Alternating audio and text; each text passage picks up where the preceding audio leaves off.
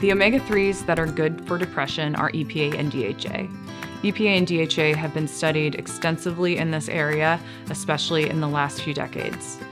And they've found that omega-3s can help with depression symptoms.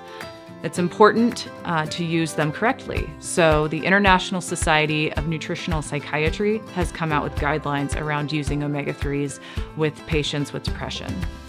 First thing is that the EPA and DHA amount that's needed is 1 to 2 grams a day.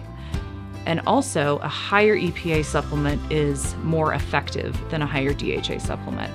So it can be a pure EPA supplement or just a higher supplement with higher EPA compared to DHA.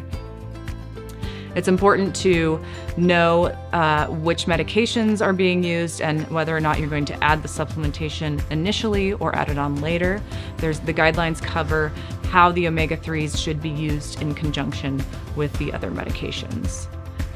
EPA and DHA have very little side effects, and they're a very useful and important tool for people with depression. Before you add any supplementation to your diet, it's really important to talk to your doctor about it.